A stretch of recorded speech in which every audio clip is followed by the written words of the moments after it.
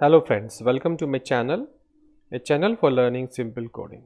If you find this video to be helpful, please like, share and subscribe my channel. In this video we are going to learn how we can use Tooltip component of Material UI in React. So how we can do this? You see, in previous video we have seen this lecture how we can create a list here and how this list will behave like this. So now I want to give information that whenever I will just do this cursor on this list, it should display some tooltips. So how it can do, we are going to learn here. So you see that we create this list and we have here under this list item I have this list item text. So this list item text I will enclose under the tooltip component. So I say tooltip like this, import this. Under this tooltip I will put this text information, and here I use title property, and here I pass information. That information would be of row that I am displaying here, the list item 1.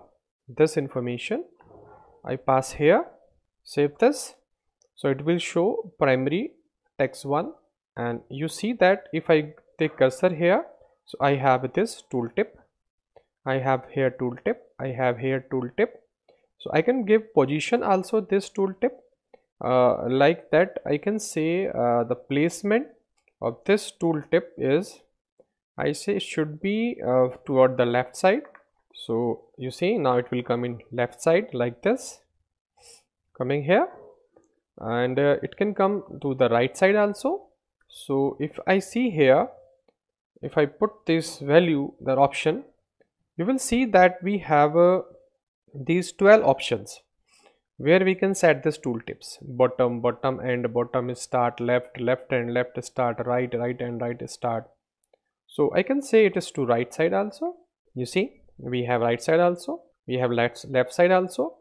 Now what I can do, I can have some row type of information here. So arrow type of information, I say arrow property here, and you will see that it will show the arrow toward this. You see its arrow is coming here, this arrow, you see this arrow is coming, this arrow is coming. And if I say it to you can say top like this, and you see that it is coming like this, arrow toward the bottom side. And if I say left side, save this, and you see that now the arrow is coming toward this from the right side like that. And we may have a few more property also. So we can say delay property of this. So I say enter delay and leave delay. So here delay property I say 300 millisecond, and I say leave delay also, that leave delay we can also pass 200. So what is the meaning of this?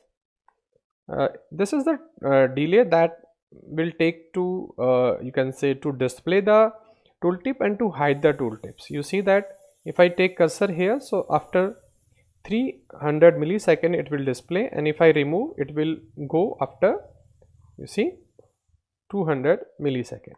So I can increase this size. I say it will come after 400 of millisecond, and it will display after 500 of millisecond.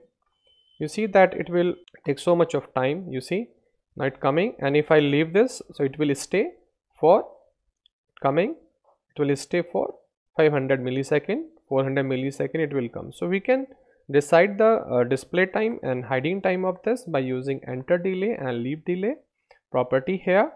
Then arrow property, we can decide the arrow for this. It will pointing to the, this arrow will pointing to the property to which he is showing the tooltip. So it is showing the tooltips for primary information, so its arrow is toward the primary side. You see now it is to secondary side, and we can give the position also what we want. We want it from top, from bottom, from left, right, center, where we want we can give the information. So these tooltip we can also use for each and every component. Here we have a list box, so I just remove the list from this. Now I use another component. I have a icon button example, so I use this component also, and I remove this, save this.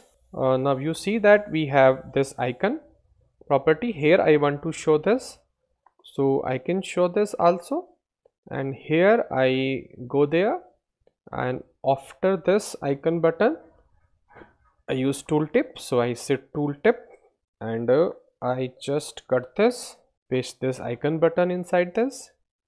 Now I say title, and then I say tooltip, this is send icon, save this. Again I say arrow also. I can have delay property also, you can use if you require. So you see, if I go there, then it show this is send icon, but it's coming here in bottom. So I can give the placement also, placement, and I say this placement toward the right side. Now you see it will come to the right side. This is the send icon, you see. So this kind of information we may use if we require tooltip to give extra information about any component to the user, that we can do by using this tooltip. So I have given you idea that you can use on list also, you can use on icon button also, you can use on any component on which you want to show some information to the user. That's all in this video. If you learned something, please do subscribe. Thank you for watching this video.